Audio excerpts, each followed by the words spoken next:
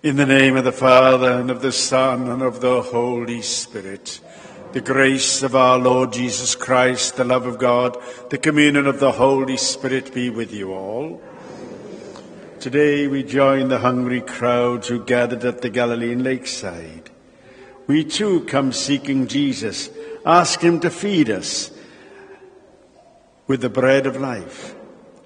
And so we ask the Lord's forgiveness for our failings as we prepare now for this celebration. Lord, you offer us food that endures. Lord, have mercy. Lord, you are the true bread. Christ, have mercy. Lord, you give life to the world. Lord, have mercy. May Almighty God have mercy on us, forgive us our sins, and bring us to everlasting life. Glory to God in the highest, and on earth peace to people of good will. We praise you, we bless you, we adore you, we glorify you. We give you thanks for your great glory. Lord God, heavenly King, O God, almighty Father, Lord Jesus Christ, only begotten Son, Lord God, Lamb of God, Son of the Father, you take away the sins of the world, have mercy on us. You take away the sins of the world, or receive our prayer. You are seated at the right hand of the Father, have mercy on us. For you alone are the Holy One, you alone are the Lord, you alone are the Most High, Jesus Christ, with the Holy Spirit, in the glory of God the Father. Amen. Let us pray. Draw near to your servants, O Lord, and answer their prayers with unceasing kindness, that for those who glory in you as their creator and guide, you may restore what you have created and keep safe what you have restored. Through our Lord Jesus Christ, your Son, who lives and reigns with you in the unity of the Holy Spirit, one God, for ever and ever.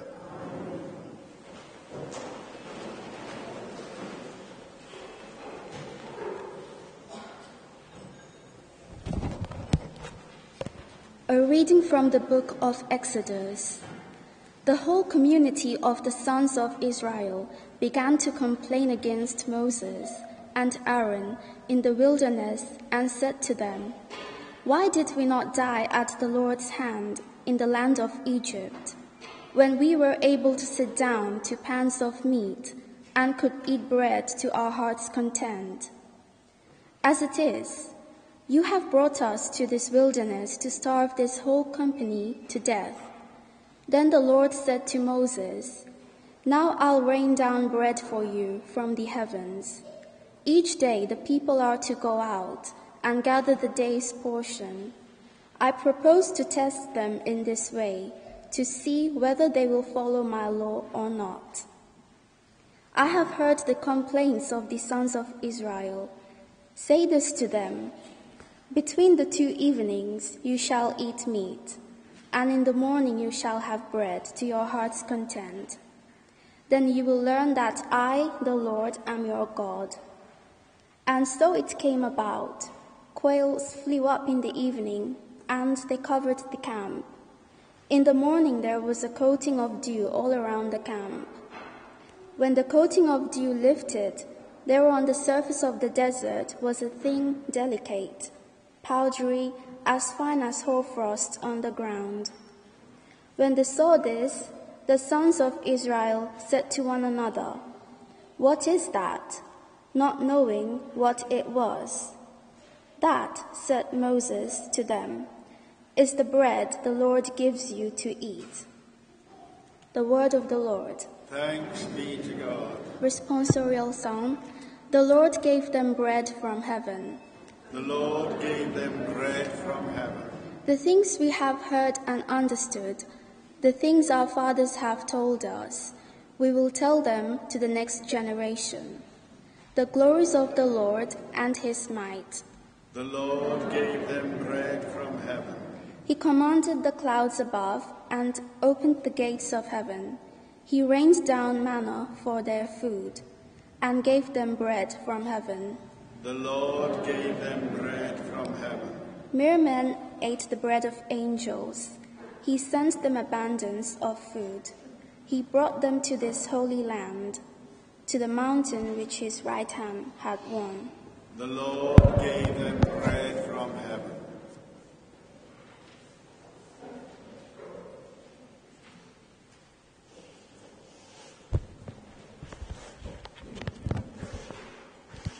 A reading from the letter of St. Paul to the Ephesians. I want to urge you, in the name of the Lord, not to go on living the aimless kind of life that pagans live. Now, that is hardly the way you have learnt from Christ, unless you failed to hear him properly when you are taught what the truth is in Jesus. You must give up your old way of life. You must put aside your old self, which gets corrupted by following illusory desires. Your mind must be renewed by a spiritual revolution, so that you can put on the new self that has been created in God's way, in the goodness and holiness of the truth. The word of the Lord. Thanks be to God. Please let us stand for the gospel acclamation. Alleluia, alleluia. I am the way, the truth, and the life, says the Lord. No one can come to the Father except through me. Alleluia.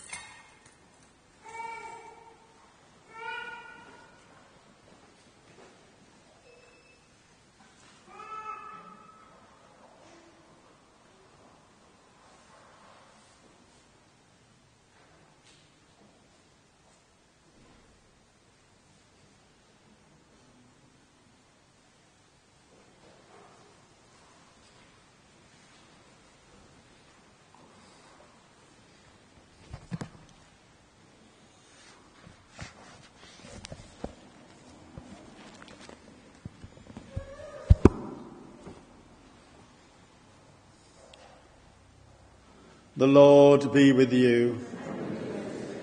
A reading from the Holy Gospel according to John.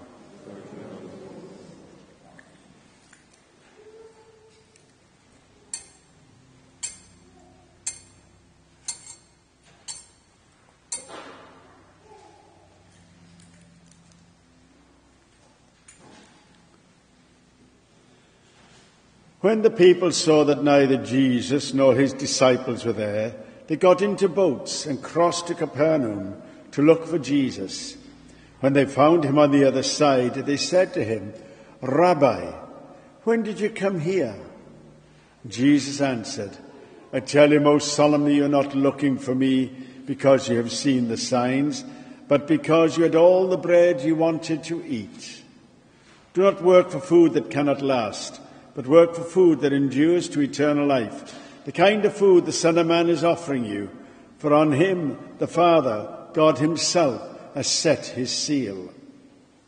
Then they said to him, "What must we do if we are to do the works that God wants?" Jesus gave them this answer, "This is working for God. You must believe in the one he has sent." So they said, "What sign will you give to show us that we should believe in you? What work will you do? Our fathers had manna to eat in the desert, as Scripture says. He gave them bread from heaven to eat." Jesus answered, "I tell you most solemnly, it was not Moses who gave you bread from heaven. It is my Father who gives you the bread from heaven, the true bread. For the bread of God is that which comes down from heaven and gives life to the world." "Sir," they said, "give us that bread always." And Jesus answered, "I am the bread of life. He who comes to me will never be hungry. He who believes in me will never thirst." The Gospel of the Lord.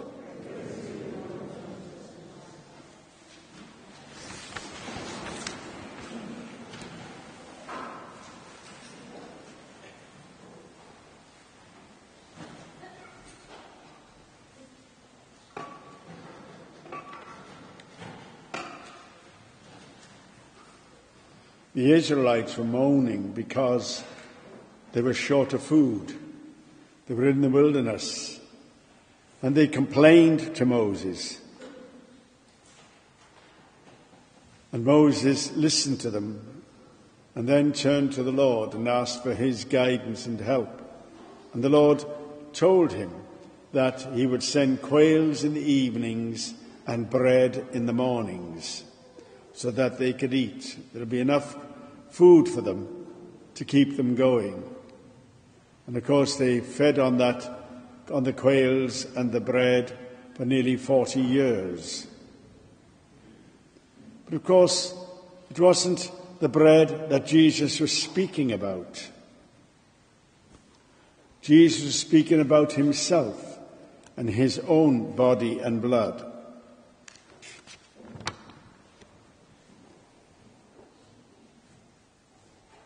The Jews, of course, couldn't comprehend it at all. They couldn't understand. They didn't want to. All they were interested in was food to keep them from going hungry. But Jesus was talking of a different kind of bread. He was talking of his own body and blood, the bread of life. I tell you most solemnly, it's not what Moses gave you, bread from heaven. It is my Father who gives you the bread from heaven. The true bread, for the bread of God, is that which comes down from heaven and gives life to the world. And Jesus came down from heaven to give life to every single one of us. And we, of course, we receive the body and blood of Jesus at each Mass. And it's for us to be as worthy as we possibly can be to receive the Eucharist. And so we have the sacraments to help us, the sacrament of reconciliation, where we can turn to the Lord and ask for his forgiveness for the mistakes we make, so that we can be truly worthy of coming forward to receive the true bread, the body and blood of Jesus. And that is the bread that gives us eternal life. We are saying to Jesus, we love you. We want to share with you your love. And his love comes through the Eucharist. And in the receiving of the Eucharist, we are as close to Jesus as we possibly can be while here on earth, for we're receiving him into our lives. But it's for us then to share what we have received. We just don't keep the message of Jesus to ourselves, but we try to spread the message throughout the world, throughout our communities, throughout our families. And we do this by our reaction to the receiving of the Eucharist. And that reaction, of course, should always be a positive action of kindness, caring, sharing, wanting to make the sacrifices that we have to make to help someone in need. That's what Jesus is talking about. And he says to us, I am the bread of life. He who comes to me will never be hungry. And he who believes in me will never be thirsty. We will never be short. So we ask the Lord to help us, to strengthen our faith, as he does each time we receive Holy Communion. Our faith is strengthened. But we need to go out then and preach through our actions, through the way we live our lives, that we begin to spread the news of Christ's love to all and sundry. Let us pray that we'll always try to be as worthy as we possibly can be in the receiving of the Eucharist. And let us pray that Jesus will help us and guide us and strengthen our faith through his love as we try to show our love for him.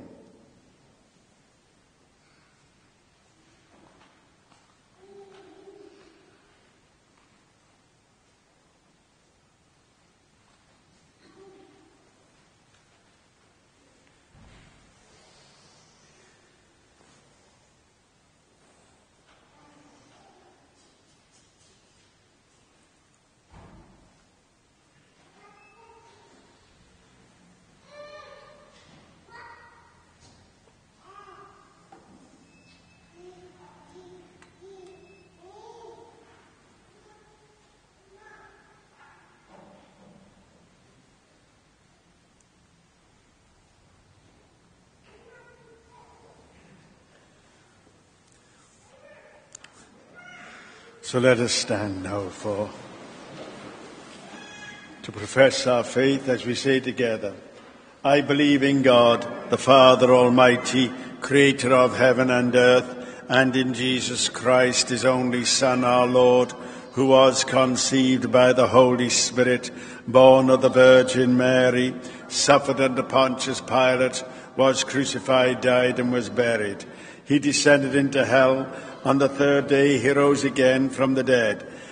He ascended into heaven and is seated at the right hand of God, the Father Almighty. From there he will come to judge the living and the dead. I believe in the Holy Spirit, the Holy Catholic Church, the communion of saints, the forgiveness of sins, the resurrection of the body, and life everlasting. Amen. Let us bring our petitions before the Lord, who understands every need before we even ask. For Francis, our Pope, who understands the spiritual hunger of Christ's flock, that the Church may be nourished and renewed in his care. Lord, in your mercy. For Alan, our Bishop, and for all bishops, priests, deacons, and all who feed God's people with the bread of life, that they too may be fed. Lord, in your mercy. For all who feel empty inside, that believers may reach out with new hope and meaning to those who are spiritually impoverished in our world. Lord, in your mercy. For governments and global leaders, that they may be a greater political will to eradicate the causes of material hardship and physical hunger. Lord, in your mercy. We pray for all our sick. We pray especially for Labani, who's very seriously with the COVID. We pray for those who are sick in our parish and in our families. Lord, in your mercy. We pray too for the intentions of Lucia Lafitte, for whom we're offering this Mass. Lord, in your mercy. We ask, Lord, to welcome all those who have died, especially those who have died through the COVID. We pray too for the doctors and the nurses who do tremendous work, that they continue in this way so that the COVID can go. Lord, in your mercy. Let us ask Mary to pray with us and for us as we say together, Hail Mary, full of grace, the Lord is with you. Blessed art thou among women, and blessed is the fruit of your womb, Jesus. Holy Mary, Mother of God, pray for us sinners, now and at the hour of our death. Amen. Loving Father, hear the prayers of your people, and renew and recreate us in your goodness and holiness. And may Almighty God help us all through Christ our Lord.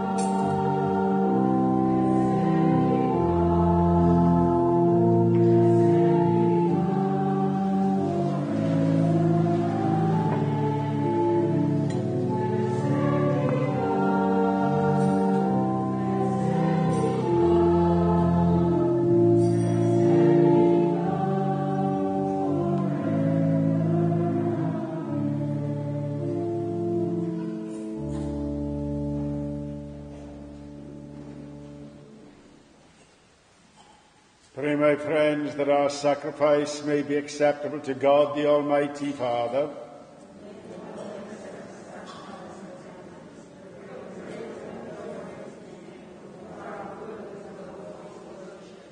Graciously sanctify these gifts, O Lord, we pray. And accepting the oblation of this spiritual sacrifice, make of us an eternal offering to you, through Christ our Lord.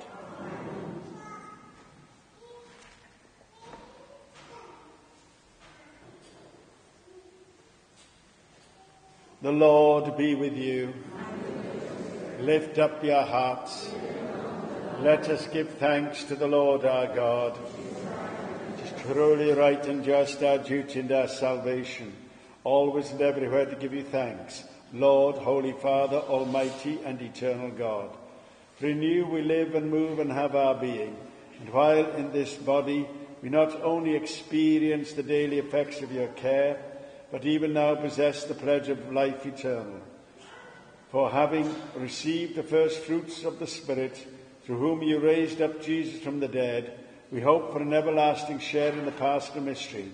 And so with all the angels we praise you, as in joyful celebration we acclaim, Holy, holy, holy, Lord God of hosts, heaven and earth are full of your glory. Hosanna in the highest. Blessed is he who comes in the name of the Lord. Hosanna in the highest.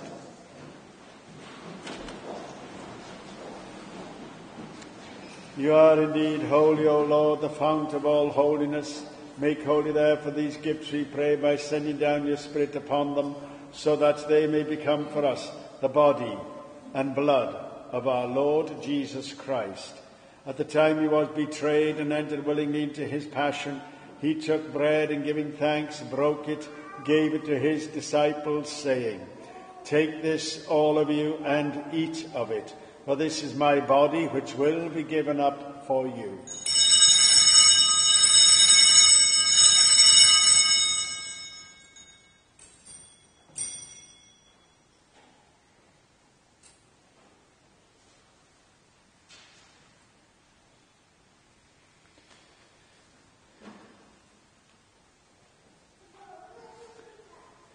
In a similar way, when supper was ended, he took the chalice, and once more giving thanks, he gave it to his disciples, saying, Take this, all of you, and drink from it, for this is the chalice of my blood, the blood of the new and eternal covenant, which will be poured out for you and for many for the forgiveness of sins. Do this in memory of me.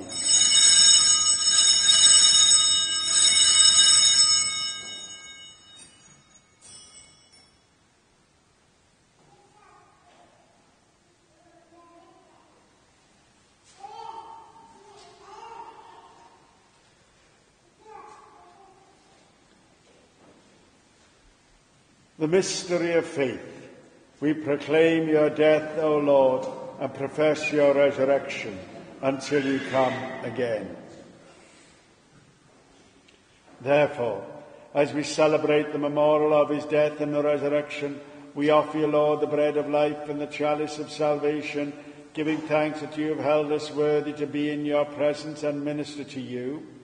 Humbly we pray that, partaking of the body and blood of Christ, we may be gathered into one by the Holy Spirit. Remember, Lord, your church spread throughout the world, and bring her to the fullness of charity, together with Francis, our Pope, Alan, our Bishop, our clergy, and all our people. Remember also our brothers and sisters who have fallen asleep in the hope of the resurrection, and all who have died in your mercy. Welcome them into the light of your face. Have mercy on us all, we pray, that with the Blessed Virgin Mary, Mother of God, with St. Joseph, her spouse, with the blessed apostles, with St. Michael, and all the saints who have pleased you throughout the ages, we may merit to be co-heirs to eternal life, and may praise and glorify you through your Son, Jesus Christ.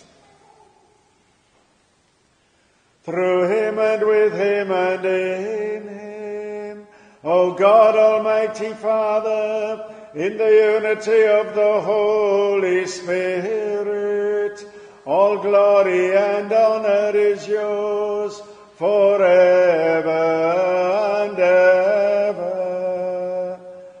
Amen.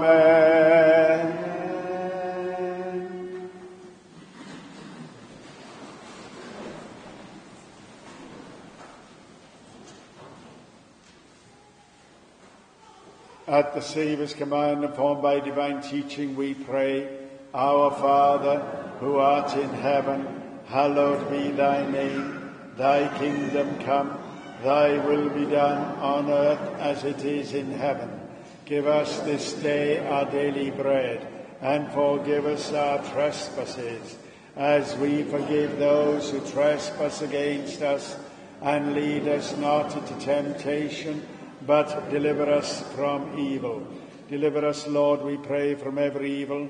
Graciously grant peace in our days, that by the help of your mercy we may be always free from sin and safe from all distress, as we await the blessed hope and the coming of our Saviour, Jesus Christ. Lord Jesus Christ, who said to your apostles, Peace I leave you, my peace I give you, look not on our sins, but on the faith of your church, and graciously grant her peace and unity in accordance with your will, who live and reign for ever and ever. Amen. The peace of the Lord be with you always. Amen. Let us offer each other the sign of peace. Peace be with you. Peace be with you. Peace be with you.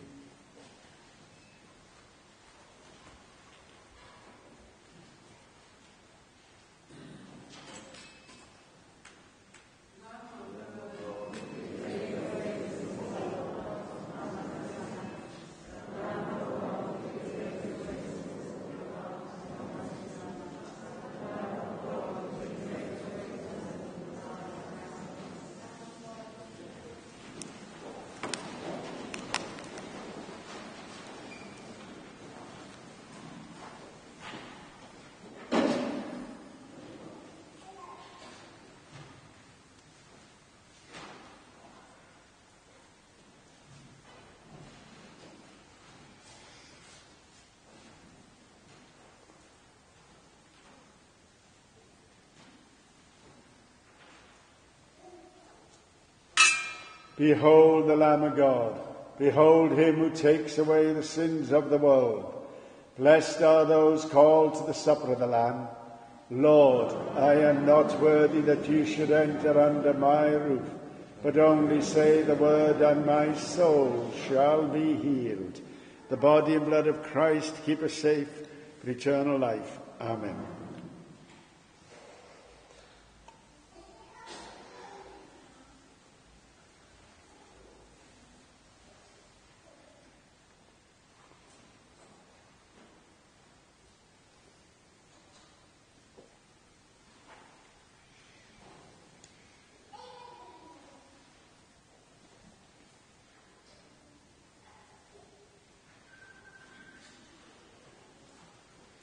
An act of spiritual communion for those watching online. Lord Jesus, we believe that you are present in the most blessed sacrament. We love you above all things, and we desire to receive you into our souls. Since we cannot at this moment receive you sacramentally, come at least spiritually into our hearts.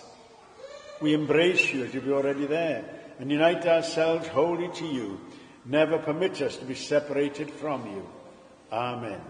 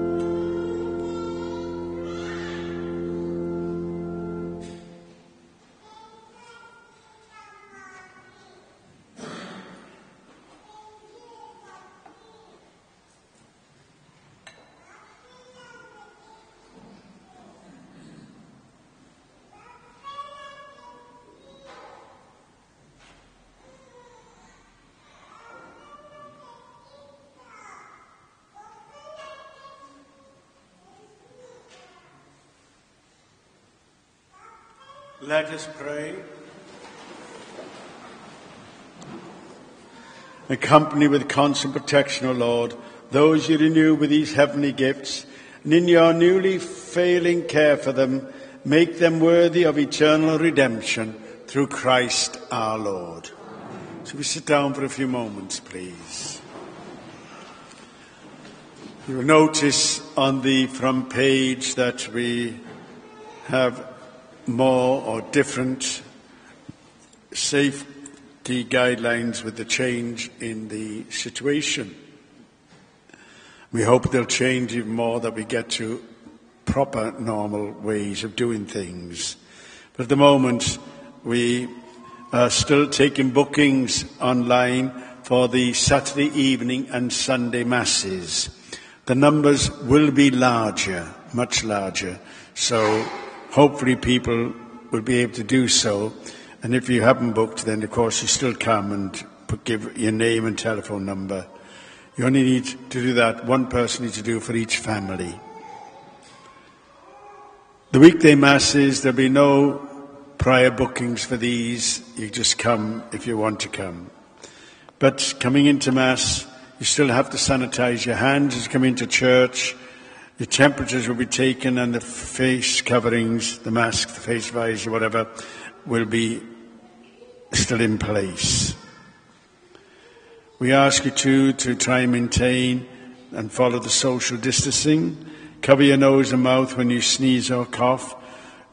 The statues will be put in the right places this week, and we ask you please not to be touching them or kissing them.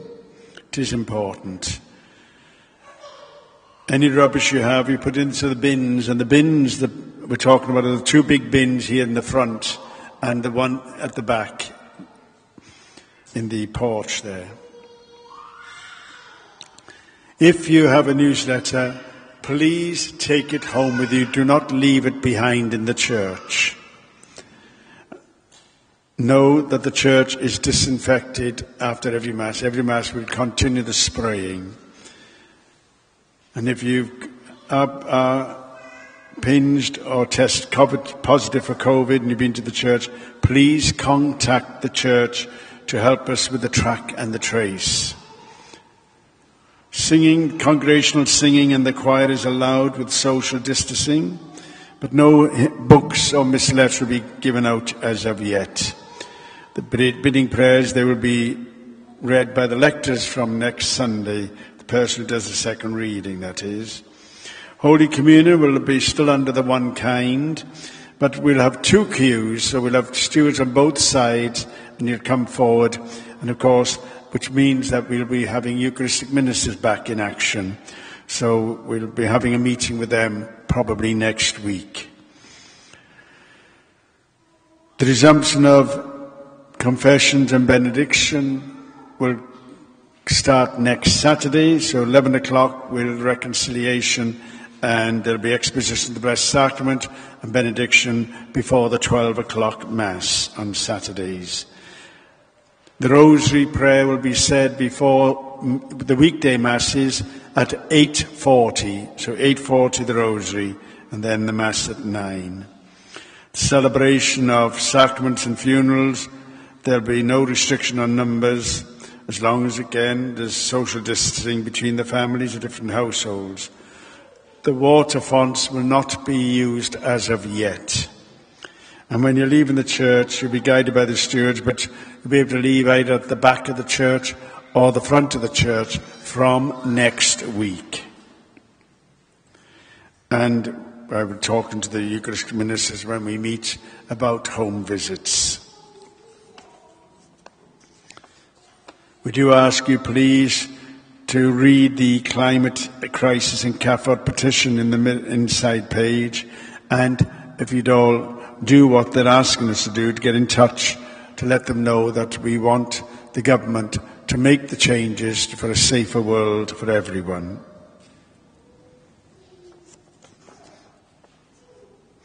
Friday is the feast, the great feast of the Transfiguration of the Lord. The Mass is at 9 o'clock. And I think that's everything, so we stand please for the blessing. The Lord be with you. May Almighty God bless us all, the Father, the Son, and the Holy Spirit. Go in the peace and the love of Christ. Thank you all very much, and have a nice day.